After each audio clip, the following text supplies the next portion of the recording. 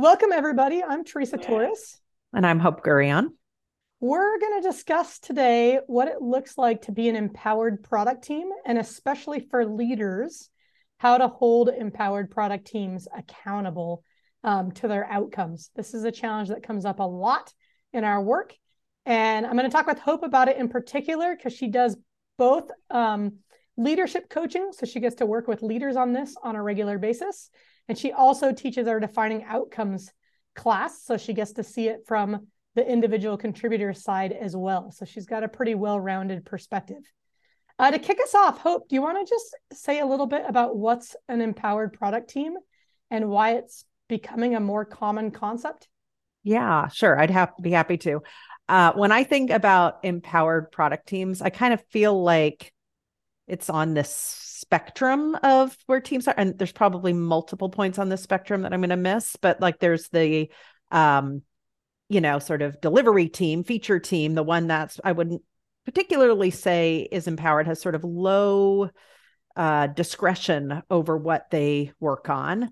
And maybe at the opposite end of that spectrum might be a completely autonomous product team. Sometimes certain teams or companies might aspire to truly autonomous teams, but I feel like more often than not, and I don't know if it's maybe slightly skewed to this end of the spectrum, there's this concept of an empowered product team. And when I think about that, this is a team that has clarity of purpose. They have a clear measure of success that is an outcome that they're working towards, usually over some longer period of time, not like this week it's this outcome and next week it's that outcome.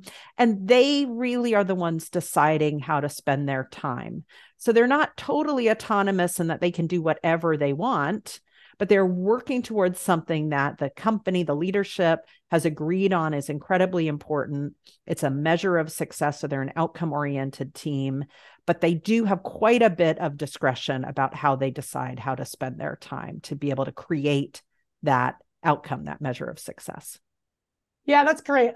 I want to kind of highlight some of the things that you said. So I think traditionally product teams have been feature teams where stakeholders are dictating, build these specific solutions, and the team goes off and builds those things. And that's where we get kind of traditional roadmaps where they have a list of features to deliver by a fixed deadline. And then we've sort of started to look at, let's move more towards giving those teams more decision-making power. In theory, they're closest to the customer if they're doing good discovery work. And also it just gives us scale. Like a leader can't define what 40 teams should do.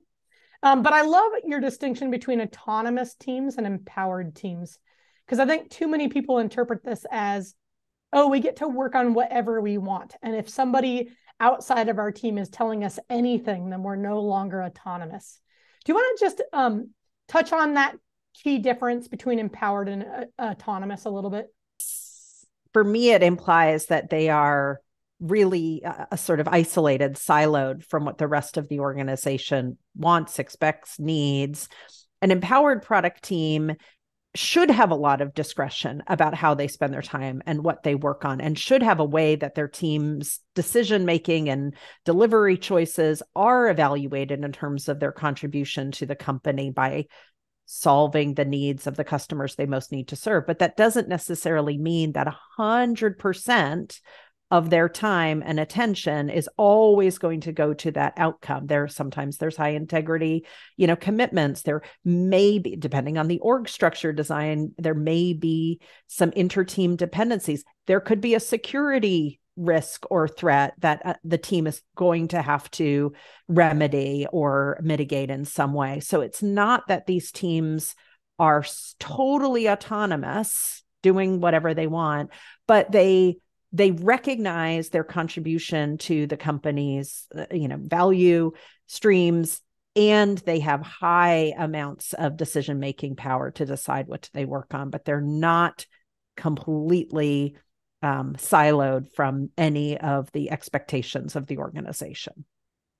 Yeah, I think you're hitting on a key point, which is the expectations of the organization. And some of that is set through the outcome, right? Mm-hmm. We're going to say, look, you are empowered to make decisions as long as whatever you do has this impact that we'll measure with this outcome.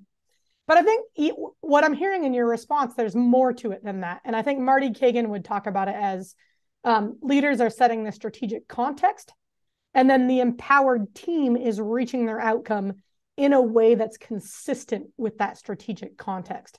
Yes. And that strategic context could be things like the product vision, any strategic objectives that are sort of relevant in the organization at that moment in time.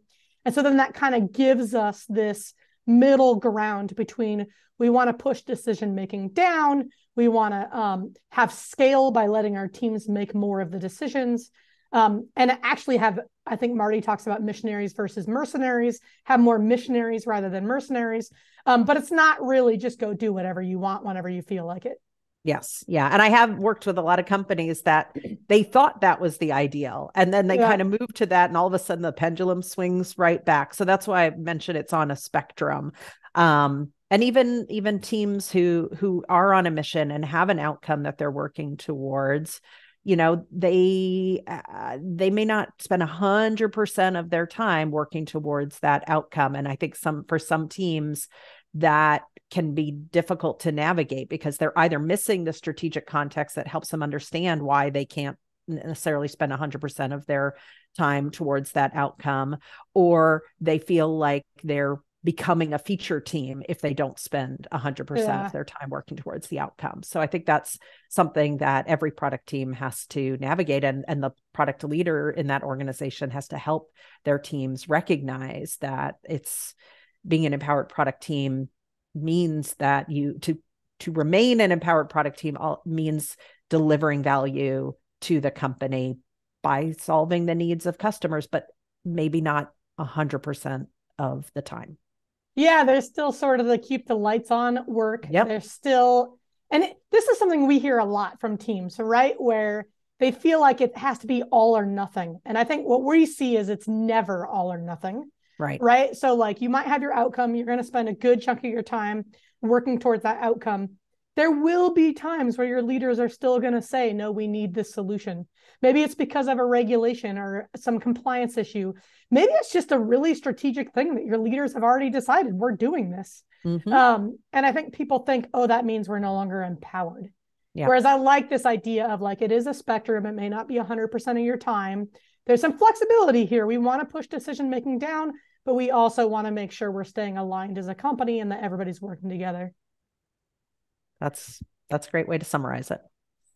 Okay, so I can see in the old world where I managed my product teams by a fixed roadmap with features and release dates, I could evaluate their effectiveness by just asking, did they build what we asked them to? And then did they deliver it on time? And of course I can look at on budget or whatever. In this new world where it's a little messier, you've got an outcome, you've got some strategic context, you're spending some chunk of your time just doing whatever it takes to reach that. How are we holding those teams accountable? For me, what I found to be most effective was something I've called discovery demos. They don't have to be long. They don't have to be very formal, right? All we're trying to do is see what has the team learned lately that is helping them advance progress towards their outcome. And this could be in the structure of an opportunity solution tree, really at any level. If we've set the outcome, if this is an outcome that the team has been working towards for a long time, we might zoom right into an opportunity that they're working on solving and some assumption tests that they're doing. That might be the right moment that they're focused on. If this is a brand new outcome for a team, then in those first few discovery demos, it might be that we're looking at what opportunities have they discovered or how are they sizing those opportunities. So what each team focuses on in those discovery demos is going to be very specific to where that team is in relation to their outcome, how much they've learned, how much they've delivered in the past towards that outcome, how impactful that's been. But the way that I would structure these is I would do them every 2 weeks. You could do it as a different cadence, but I did them every 2 weeks, discovery delivery demos, and the team was either demoing, this is what we've learned lately. They start with the why, this is the outcome we're working towards. This is what we've done lately and what we've learned from it. Here's what we're doing next. And it wasn't just for my benefit. It was for all the other teams. And again, every company could do this differently. It could be that you're inviting other stakeholders, other leaders to come in. But for the most part, I found that it was really the other members of the product and design engineering organization who participate, because they also learn from what each other are doing, and they can coach and offer suggestions and help the other team members expedite their progress. So it just had this really nice benefit of not only sharing progress, but expediting progress amongst the different teams towards their outcomes. So for me, that is a very helpful ritual to replace the what did you deliver and are there any blockers next? Yeah. Yeah, I've seen this work really well in several different companies where, and again, it's not a deep dive. It's get all the teams together, however many there are. And I know for larger companies, maybe they're doing this in the guild or tribe or whatever the right Spotify model term is, right? It doesn't have to be every product team in your company. It can be tailored based on the group that's relevant, but it's cross product team sharing of take a chunk of time every 2 weeks, every 3 weeks, every 4 weeks, whatever the right cadence is. Here's what we learned. What I love about this is it sets the norm that this is how we work. Discovery and learning is an important part of what we do here. And then I've also seen a lot of really effective, like cross-learning and serendipity and just other teams sparking ideas from hearing about what other teams are learning. So we've got a bunch of teams. They're tasked with outcomes. We're meeting every 2 weeks. We're sharing what we're learning. The other thing I love about this is it's really consistent with an idea Christina Watke wrote about in Radical Focus, where she has this like 1-page template her teams fill out. Here's our outcome. Here's what we're focused, or our OKR. Here's the progress we're made. Here's our confidence in it. So many teams like set an outcome and then don't revisit it till the very end of the quarter. Right. So this kind of keeps it ever present as well. So we've got a bunch of teams. They've got outcomes. They're meeting every 2 weeks, sharing their discovery demos. Is there anything else that they're doing or that the leader is doing to hold the team accountable? We're seeing progress towards the outcome so that they are ready by the end of the quarter, which goes with another form of accountability, to share what typically is in a product review. Like, here's how much progress we made towards the outcome. Here's what we learned. Here's what we're going to do next, but it's more at that quarter view. Yeah. So sort of by every other week check-ins on what we learned. It's sort of like a sprint retrospective, but discovery focused. And then there's sort of this quarterly review of let's take a step back across the quarter. What do we learn about the opportunity space? How much impact do we have on our outcome? What does that mean for what we might do next quarter? What I love about this is it kind of matches what we do in our coaching when we're working with teams, right? We meet with them every week. And so we can get a view of like, are they making as much progress as we would expect? I know I've seen teams sort of spin their wheels and not make progress.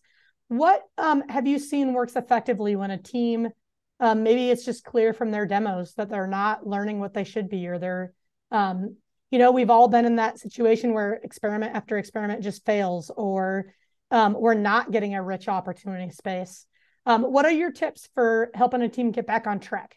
If you're not making progress, and this is why those biweekly discovery demos become so helpful, because you're not seeing it for the first time at the end of the quarter and then the end of the next quarter. You're seeing this pattern of, they're not making as much progress. Sometimes it's in discovery. It's the opportunities they've chosen, or the data they've chosen, or who they chose to interview, or how they structured that assumption test. But if you're seeing how they're approaching learning it, usually we can correct that before they make the mistake. Sometimes they have a blind spot that only other members of the team see. And this is why I like it as a leader. It's not just on me. This other people on the team can see it. But when you have to present your results and what you've learned every week, if you aren't making progress over time, it does become uncomfortable. We end up having a more frank conversation. Usually we do that outside of these public forums so that we can really root cause it and get to like a 5 whys or something else that helps us figure out why is this. Maybe it's the wrong outcome, and we actually have given them an outcome that they can't make progress towards, or maybe there's something else that they're being tasked with or spending time on. So it's hard for me to say all the things to do to diagnose when a team isn't making progress, but the more that you're having these rituals, the more you and other members can help spot why the team isn't making progress and offer suggestions to help them succeed. Yeah, you know what I love about this is it's really consistent with this ethos of like working out loud and showing your work. I think it's so easy, especially for leaders that are managing a lot of teams, that when a team isn't making progress towards their outcome, to conclude it's a performance issue.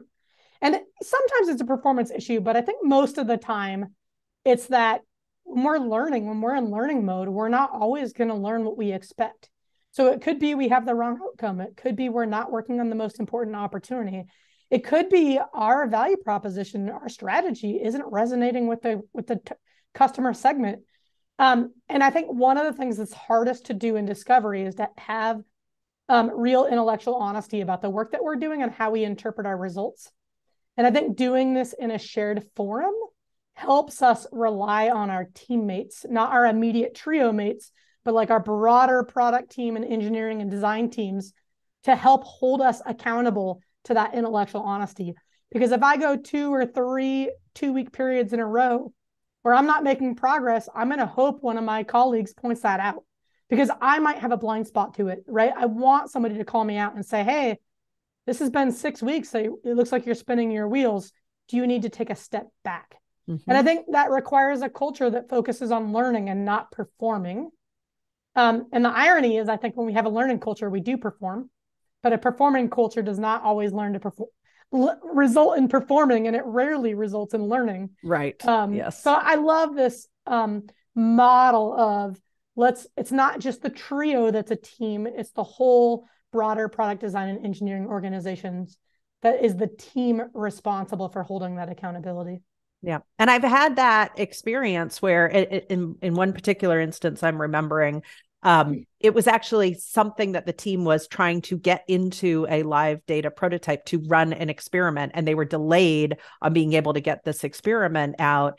And it was a junior, engineering lead on the team who needed coaching from other engineering leaders who had seen that challenge before, and they had remedied it.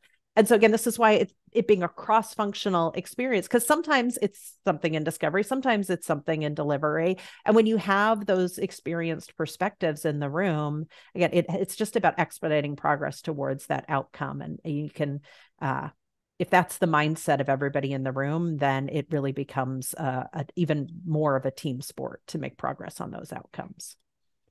Okay, so I've heard a couple things. Like I want to end with some like really actionable guidelines for leaders. So I know we've talked about this every other week demo, this sort of quarterly review. That's a potential solution. Like leaders could take that and implement that in their organization. But we know there's not one right way to do this. Yep. So do you want to generalize a little bit? If you were going to give a leader, you've probably done this in your coaching many times. If you're going to give your leader a leader some just guiding principles for how would you implement, you might have to adapt the tactics for your own organization, but what are the sort of guiding principles to keep in mind as they try to do this in their own organization?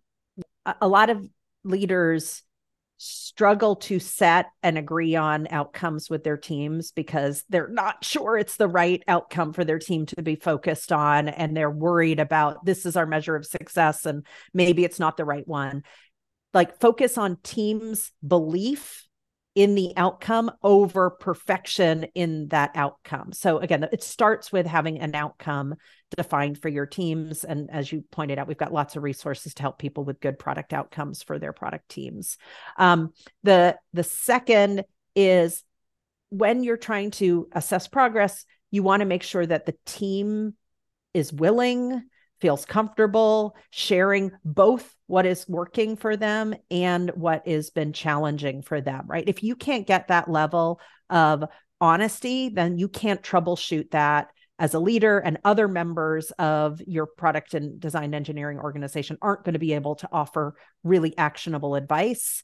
So if people, like, you want to make sure that there isn't this bias towards, we want our teams to always look good in case somebody else is looking in, the CEO or somebody else is looking in. So you really want to make sure you've got that sort of psychological safety for your teams. And again, a culture that values, like, let's just look at the progress we're making for what it is, and see if there's ways that we can make more progress.